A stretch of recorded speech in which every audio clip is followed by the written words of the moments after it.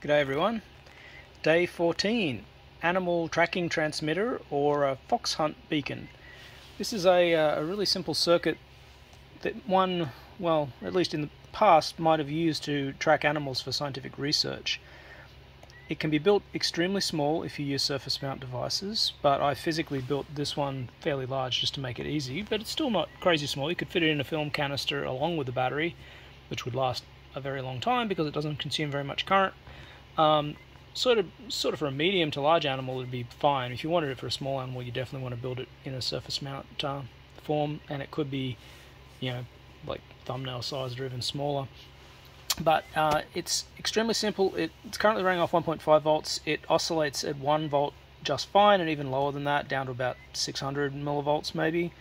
I used an MPSH10 RF transistor, but it works with other transistors, including a humble 2N3904, depends on the exact frequency that you're operating it at. I have a 52.6417 megahertz crystal, which just I happen to have, and it's in a ham band that I'm allowed to transmit on. If you're not, you might want to use a 27145 crystal, or use it in overtone mode. So you can. I mean, this is actually probably an overtone crystal anyway. But but I didn't sweep the crystal. It wouldn't surprise me if it's an overtone crystal, because it's hard to make really high frequency crystals. They get pretty thin because they use a volume bulk wave to determine the frequency. But this tank circuit here, which is tuned via this capacitor and this capacitor, which is variable, and this inductor, you can adjust those for different operating frequencies and overtones of the crystal that you're using. Basically, I mean, if you look at this, it's a Pierce oscillator, right? Like, it's a crystal Pierce oscillator, and you've got the overtone selector or resonator in the collector circuit. Decoupling capacitor here just to stiffen the rails at RF, and this is also a squigging circuit, much like day 13's. It has some similarity, in fact, to day 13's in the sense that if you ignore this inductor and that was a resistor, then it would be much the same kind of circuit. You've got a very large capacitor and a fairly high impedance that is charging that capacitor, and then an RF oscillator. So much the same here. We have a 1K5 resistor, which is what actually limits the bias current into the base of this thing, and in some sense also helps set the duration of the transmission pulse. But fairly high resistor here. This capacitor charges up until this guy turns on. I mean, it's always a little bit on, but it turns on enough that you have enough transimpedance, the transconductance, that the thing will oscillate. It's a conventional Pierce oscillator in that mode, or an overtone oscillator, depending on how you select these components. This capacitor here is just a small coupling capacitor to try and match the impedance of the antenna to this point. If the crystal and the resonator are not really in close harmonic relationships or on the same frequency with each other, it's possible that it will oscillate without control of the crystal. Like, it'll just take off at whatever the LC resonator operates at. This could be a feature for you if you don't want to actually use a crystal locked version, although you'd probably be better off changing the topology a little bit, putting a resistor in the emitter and using emitter collector feedback. But the crystal oscillator is certainly great for stability. Alrighty, let's actually listen to it. So I've got a little DSP radio over here. Turn the volume up. The encoder's on this thing I shot, actually, because it's cheap crap. So as you can hear, the transmission is actually chirped. So it chirps as it starts up. It starts at a lower frequency and rises as the bias increases. But the interval is really controlled by this resistor, how fast this guy gets to the point where it turns on, and the time is controlled by this, and also how long the oscillator oscillates and how strongly it oscillates, because the non-linearity of this device and the base current is really what's determining the discharge rate and when it will stop oscillating. I knocked that a little off frequency. There we go. What we can do to make it operate a little bit faster is I've just got the ye old resistor substitution wheel here, and I can put another resistor in series with this guy to reduce it. Actually, I've written 100K here, but I used, at the moment, what you're listening to is 470K. but you can obviously reduce that.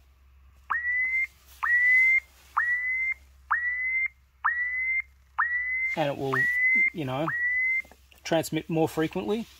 That will obviously use more power. You can make this much larger, like it can be megs, and it will still work fine. If I kind of damp the oscillations a little bit with my fingers, you can see I pull it,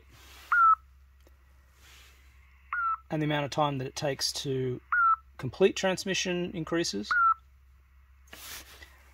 But one thing you might want to do if you actually wanted to use this as a telemetry transmitter is you can, say, make this device variable. It could be a thermistor, it could be a LDR, and that would then set the repetition rate of the circuit, and you could use the repetition rate of the circuit to transmit some kind of information about temperature or ambient light.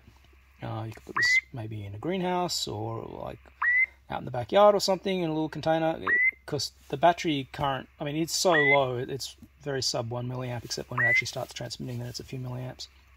So even a very small battery will last a long time. Antenna wise, I mean, a quarter wave is good. The inductor and like the actual resonant circuit could be the antenna. Like you could have a loop antenna, and at VHF frequencies, that's actually a very possible implementation. I've seen animal tracking transmitters that actually have the collar part of the transmitter is essentially this tank circuit.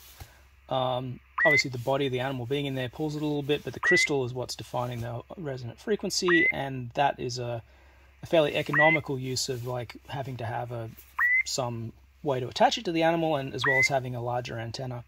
A trailing wire is also fine depending on our application. This is the only receiver that I have actually that I could find in a pinch that can detect the emission of this. It's in upper sideband mode at the moment. But what we might do is actually build an antenna and receiver specifically for this. So a simple project might be a direct conversion receiver for this frequency, and maybe an ACoC or some kind of other semi-directional antenna, or maybe some loops with a little phased element that gives it a cardioid response. But to build an actual practical direction finding device for this. So this could totally be used as a fox hunt beacon for amateur radio field day work.